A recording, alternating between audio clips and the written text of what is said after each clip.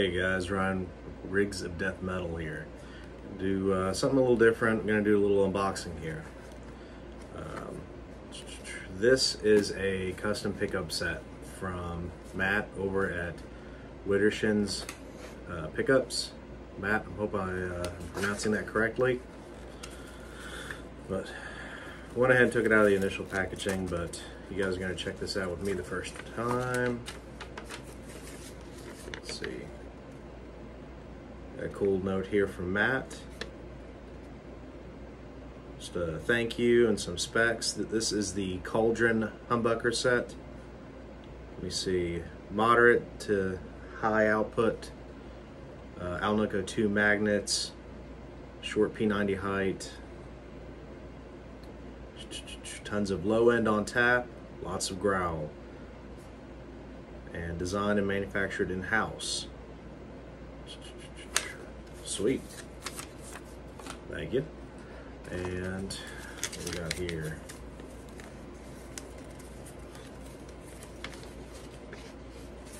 Okay. Got a wiring diagram here.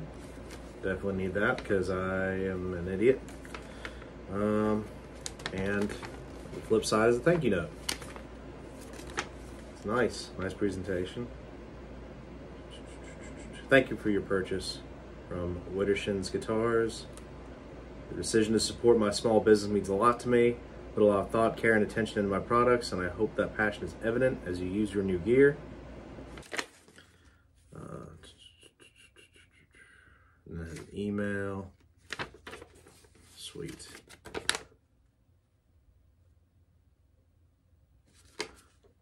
Oh, here's some values here. Let's see.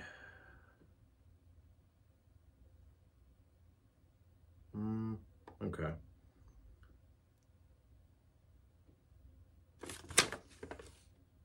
Trying to see if I could find the output on this anywhere. It don't matter. Let's see. Cool sticker. Got some pickup screws and springs. Got this cool business card here. And the pickups themselves. Nicely wrapped. My box, bubble wrap. Seen pictures of these on Matt's Instagram. You actually get to look at them in person. And of course we had to do them in the Rigs of Death Metal green and black. Obviously these are rail pickups. Even did Matt did a custom green base plate just to keep everything matching. That is so cool. That's awesome. My original plan with these, hang on a second, let me get the bridge out here too. Yeah, bridge and neck, both the black and green zebra. Sick. Ta-da! Thank you, Matt. These look amazing.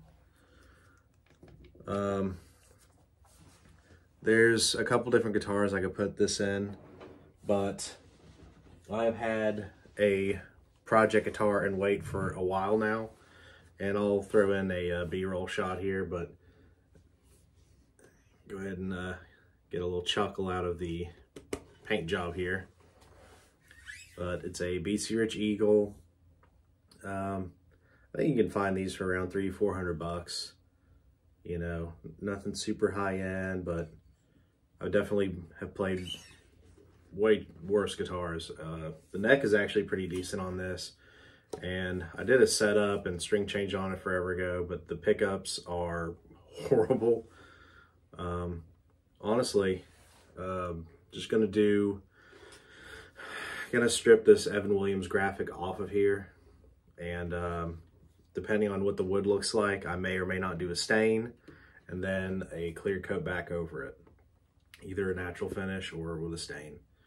And I'm thinking I'm going to put the Widdershins into this guy here, because I've always loved the BC Rich Eagle since watching like bands like Cephalic Carnage and